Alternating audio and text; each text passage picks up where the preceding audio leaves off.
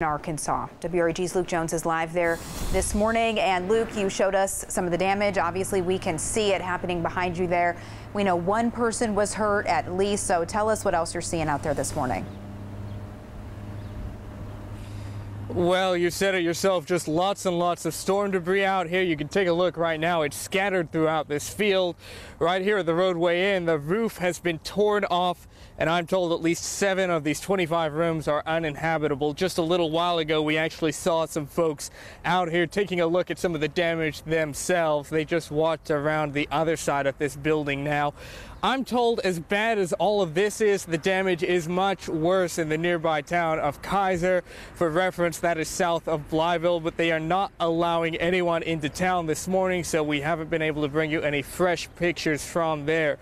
We are learning from the National Weather Service this morning, however. They do plan to send some damage assessment teams out today. That will allow them to decide whether or not this is in fact a tornado. You know, the more and more we look at it, it's beginning to look more like straight line winds, but we'll obviously wait and see what the experts have to say about all of that.